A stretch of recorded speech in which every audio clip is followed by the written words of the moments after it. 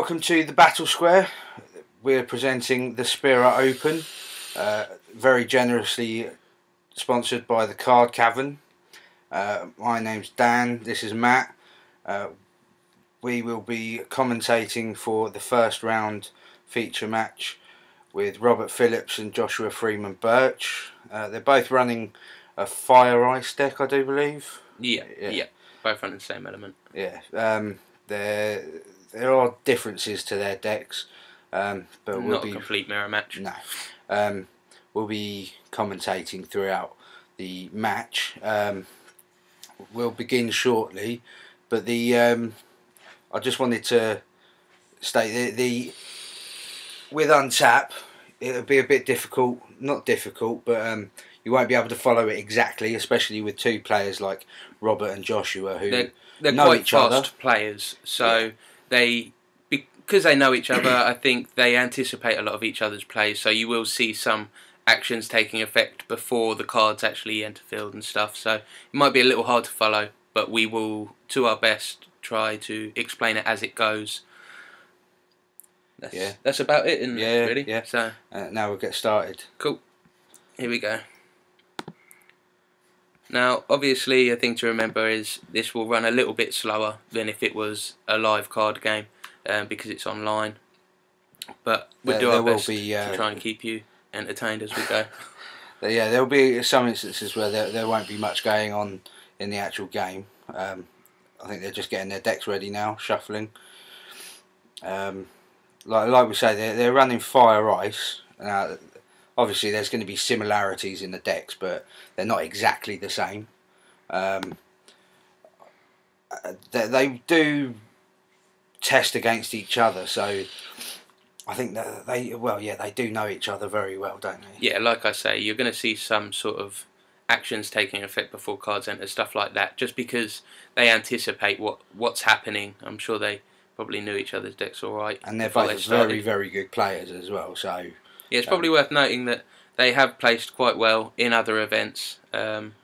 Details of those events I'll probably list with the video, so you'll be able to see after you've watched it if you like.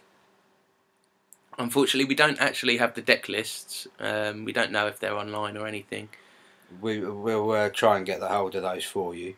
If they are available. More than likely they're on FFdecks at some point. They will be at some point. We'll speak to the... But we say that, we don't know. Yeah, yeah. Right, they're drawing their first, deciding whether to mulligan or not. Now, obviously... Okay, so it looks like Josh got first turn, I'm assuming, because I can see Rob only rolled a 4, and it is a 20-side dice. So... I don't understand D20s anyway. Well, I understand them obviously, but I don't. Why not just roll a 6? A 6. Oh no. No, it does. Looks like Rob got first turn. Okay, so straight away we're noticing Bahamut has been ditched for a red mage. I won't explain why you would want to drop a Bahamut for a red mage. First turn.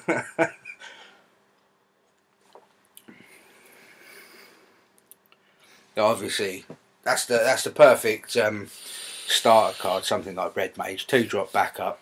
Yeah, again, and it's a good 2-drop backup. It's an Opus 1 card, and it still sees play now. I mean, with an ability like that, I think it's bound to for a good while. Yeah. It's worth noting that it's Opus 1. There's still loads of Opus 1. I mean, Opus 1 is a very, very relevant opus to the whole set, really. I think a lot of the cards are still mega relevant. They will be for a while. So there's, I think, Sarah being discarded for Jill Nabrat, which isn't always your ideal first 2-cost backup to play. But you see it quite often. Jill Nabrat getting played first turn. You find you just want to get a backup out. So I mean, if you hit it early, it doesn't really matter. You still got the special ability for later, and it's the still fact pretty that useful. She's EX as well. That does help. So later on, yeah, maybe not at this point. No, obviously no. You know what I mean. Yeah.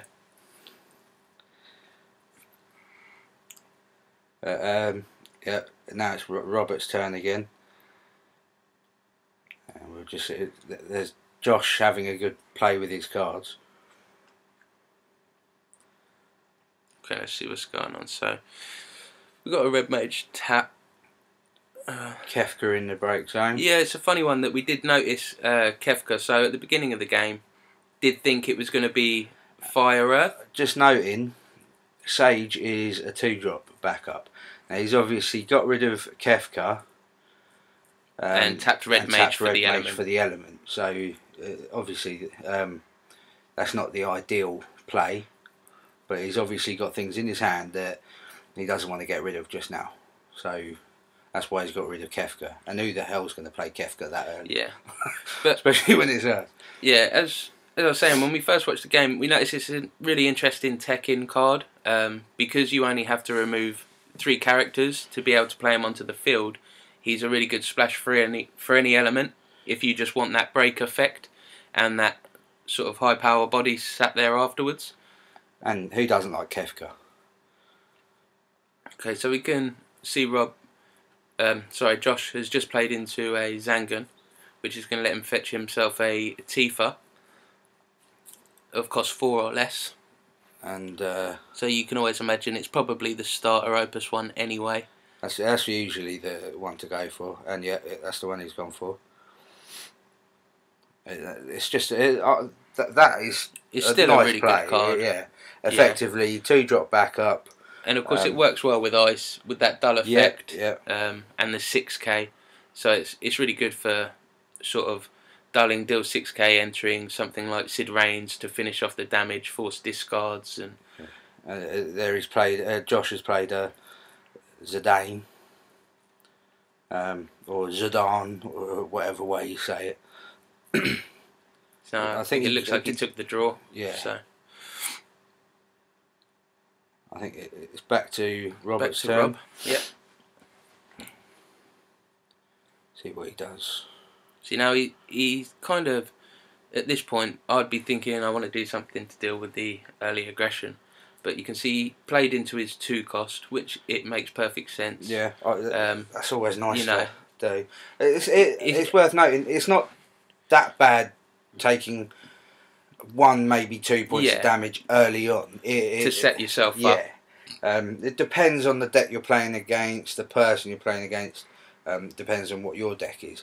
It's always a little bit worrying when you've got such early aggression that maybe you're going to see an attack next turn and then maybe they play into another forward and then obviously it puts you that little bit further behind again.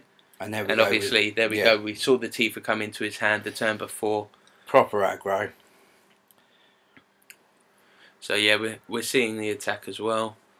Yeah, attacking with Tifa. So I can only assume that it's going to be 2 points of damage at this point, you know. Oh, another Bahamut gone. So that probably felt really bad at that point to see. Chances are to discard one and then to see another one go at that point. Chances are he's only running 2 in his deck as well. I don't think there's many decks that I've seen running 3. So second point of damage. There's another red mage into the break zone. I think this one increases damage by 1k. Is that right? Yeah. Yes. Back to Robert's turn. I'd imagine he's going to play a forward. Alright, back up. Okay, so at least we've run into a searcher. Yeah. So this is likely to fetch, like a Setzer or a Terra. Yeah. Something along those lines. Like a Terra might be nice as there's 2 dull forwards on field at this point. So it might be able to ping the effect with something else. Or okay, so he went for Shadow. So remove 1 card in your hand from the game. Choose 1 forward, deal it 1000 damage for each CP required to play the name card. Okay, so that's quite an interesting one. I haven't really seen much play with that card, to be honest. He's a 7k first strike as well, which is never bad. He's playing Shadow out. And he discards another Kefka. Yeah, to deal 8k to a forward. So that goes out of the game. No? Oh no, that was to pay for the cost. Yeah. Yeah. Ignore me. I'm chatting rubbish. So we see here, so straight away, Tifa's ability is going to tie that shadow down. That way which is perfect. Yeah. It swings in another 2 points of damage unless there's some response. And Tifa's ability, you can use as soon as she comes out, even if Zangan isn't on field. Yeah, it doesn't have that tap in the cost, so... Oh, and Acid Rains. Oh, lovely. Lovely, yeah. So that's just going to remove that card. Oh, or is it? What's he doing? So he's paid 4. Oh, yeah, 4 CP to remove Tifa. Gets rid of her. Oh, damage. So it took the 3rd point. It's a Sephiroth, isn't it? Yeah, I believe that's... That's the EX that searches for a Dark Sephiroth. So you can just see he's just fetched that to his hand. And he hasn't got any more haste or anything like that, so he can only attack with that one forward. Back to Robert's turn.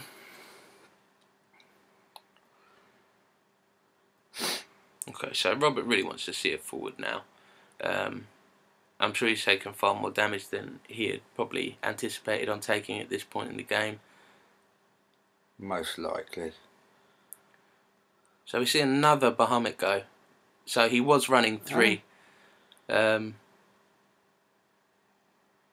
stand corrected. Did he just play that, or? Okay, so it looks like, yep. So yeah, he untapped 1. So we got the Emperor Zande. At least he's thinking now he's got a pretty strong blocker. Yeah, that's going to take out most and hopefully save him a turn as well, which is probably the most important thing at this point. Just so that he can regain his hand a little bit, because I imagine it's not feeling too good at the moment. He's anticipating something here. Genesis. There we go. He's anticipated that. This is exactly like we said at the beginning of the game. Obviously, he doled the Emperor Zande before you even saw the Genesis on field, and as if to know it was just going to happen. And Josh has used Belias before paying for it, so that's just how they play. It's not necessarily wrong per se, but yeah, that's just how they play. You know, and this is really good with the Belias on the Genesis. It allows to issue the 3 points of damage, which is just brilliant at this point in the game. And makes him discard a card. And it forces a discard, which is just horrible to feel for Rob at that point. Yeah, and Rob's got a frozen Zande, which is horrible. He's tapping 2, 3, 4. What's he doing? Okay, I imagine this is that Dark Sephiroth. Yeah. So that's going to come in probably maybe Jill. Yeah. To be honest, it's the logical choice. You don't really want to see another Zangan searching another Tifa. Not really. And you don't want that freeze effect on your Sephiroth that you've just played out. No. Oh. Okay, so here we go. He's showing you the cards as he draws them. So we know exactly what's going to be coming out this turn. I think it's probably just a cheeky little show of cards, you know, just to show you. Josh would never be cheeky. He's discarding VV, and then he's just being... playing his Irvine face down, as if we don't know what it's going to be. Dealing... 6k, I think it is, isn't it? I'm pretty sure it's 6k. Yeah, dealing 6k to any forward, I think. Yeah, any of your opponent's forwards. Oh no, choose forward. One forward. Any forward. Okay, so yeah, he targeted Sephiroth, and at this point, I believe Rob's on 6 points of damage. So all he's got to do is get rid of Sephiroth. Yeah, I mean this is lethal now with a party attack. They have a little discussion here about the party attack, because with untap you can't declare party attack. You have to do it in the section, like the chat section. Yeah, just make your opponent aware of what you're doing. It's pretty obvious at times, and Right, so, I mean, so at this point, all he can do is block with Sephiroth, and then you've got Zidane sat there. So, well, that's game. Now, I'll be honest. I quite like that that play at the end. It makes sense. The 6K. It doesn't matter. It just goes to show that within that last draw, the level of aggression and fire is just so high. You're just always drawing into something that's going to create some kind of an issue for your opponent. It's all about the burn, isn't it? It's fire, isn't it? You're constantly burning. But it's good to see. Well, Josh obviously won the first match for this round, for his first match for this for the Spira Open. And we're hopefully going to try and get interviews with all of the winning players from all of the feature matches. So you might find that they're uploaded a little bit delayed from the actual games because we, have to arrange an actual decent and suitable time to record the interviews with them. But there will be extra content for you guys to watch. Also, I'd just like to state that some of the games may be a little bit longer. That one was quite quick. We may have quicker games, we may have longer games, we don't know obviously. Well, I'm sure they're not all going to be the exact same length. Well, obviously, there's no need to be like that, is it? But also, I think in other videos we probably will block out the chat. This game it wasn't entirely necessary, and it is nice to be able to see the cards and not layer stuff over it, but other games we may have to cover that chat. Just from other spectators. Yeah. Depends what some people say. Well, we don't want any bad language or anything on the videos. No. But we hope you enjoyed the video, and we'll be coming back with some more. We do actually have one more feature from this round, which will be coming up as well.